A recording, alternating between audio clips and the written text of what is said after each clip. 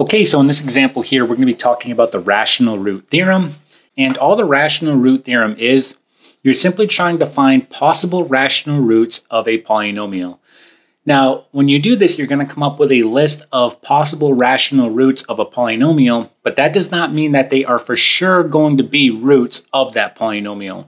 It just means that they're going to be real roots, and there is a possibility that they could be a root of the polynomial. Now, in order to do that, you're going to do factors of your constant over factors of your leading coefficient. And I have that written right here.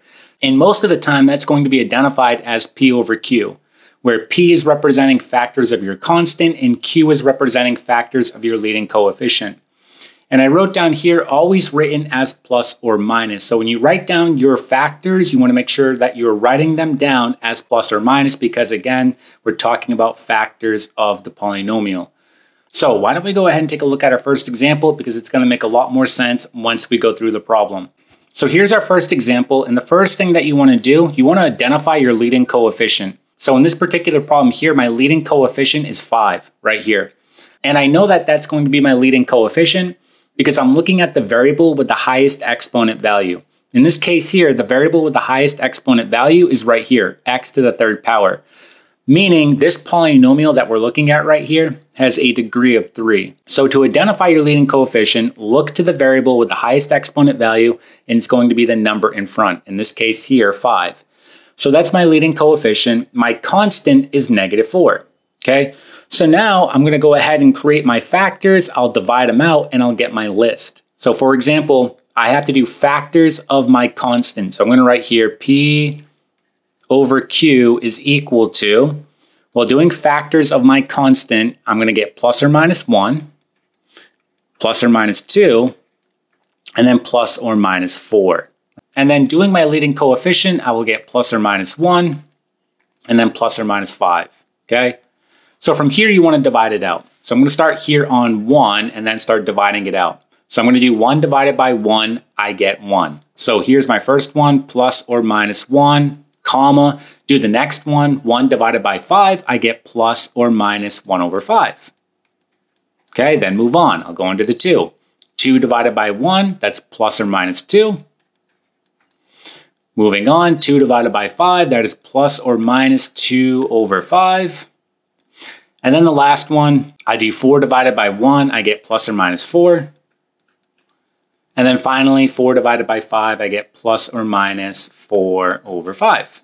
Okay, and that's it. So these are my possible rational roots of this polynomial. Again, it's not for sure that these are going to be zeros, but it's a possibility. And if you wanted to check, you would use synthetic division to see if you get a remainder of 0, but that's for another video. So again, all we're going to talk about here is how to get the list of possible rational zeros, and here they are. All right, let's try another example. So here's my next example, and your first step, identify the leading coefficient. Well, be careful here because this polynomial is not in order. Notice that I'm going from x squared to x cubed. So my leading coefficient here is going to be 1, okay, right here. Now, technically, you would have gotten away with it if you said that your leading coefficient was 1 right here, because again, it's going to be 1 in both spots. But if this was another number, let's say this was like a 2 here, all right, and you said that your leading coefficient was 2, you're going to get the problem wrong. So you want to make sure to check the order of the polynomial. That's very important. I can see here that my leading coefficient is actually going to be the second term, not the first term. So again, your leading coefficient is right here, and we're going to be using 1, okay? Now my constant is right here, -27. So we're going to do P over Q.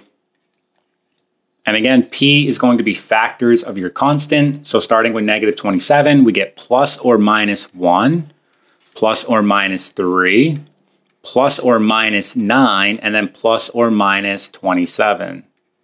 Okay? So those are going to be the factors of my constant. Then doing the factors of my leading coefficient, well, that's easy, plus or minus 1. So this problem is actually pretty much done because I'm going to end up dividing everything by 1. And I know that I'm just going to return what I have on my numerator right here. So if you just want to box that in right here, you're actually done, okay? Those are going to be the possible rational roots of this polynomial. That problem's done, okay?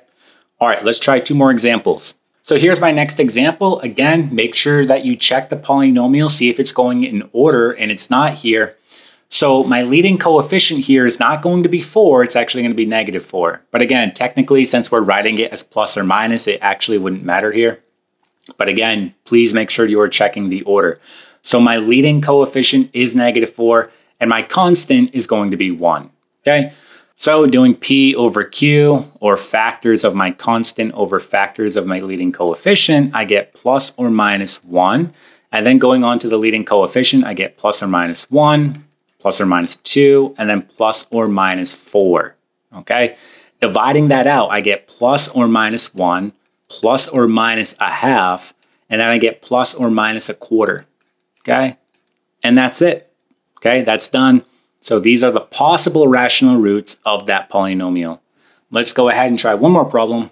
So here's our last problem. Check the order. Are you going in order? And I am, right? I can see here that I have x cubed right at the beginning. That's going to be my leading coefficient. So in this case here, my leading coefficient is going to be 5. This one we did not have to rearrange, okay? Now my constant is going to be 1. So writing this out, we get P over Q equal to factors of my constant, plus or minus 1. That was easy, right? Now factors of my leading coefficient, I get plus or minus 1, and then I get plus or minus 5. So from here, all we have to do is divide it out. We get plus or minus 1, and then we get plus or minus 1 over 5, okay? And that's done. So these are the possible rational roots of this polynomial, okay? So that is it. That is the rational root theorem. There's really not much to it. You can actually build upon this though. You can use it to factor higher degree polynomials, but that's going to be for another video. In this video here, all we wanted to do was find the possible rational roots of the polynomial, and that's how you do it. So if you gained anything from the video, or if the video helped you in any way, if you could just go ahead and give it a thumbs up, that would be greatly appreciated. Also, make sure you subscribe to the channel. That way you get more math videos in the future, and I'll see you in the next one.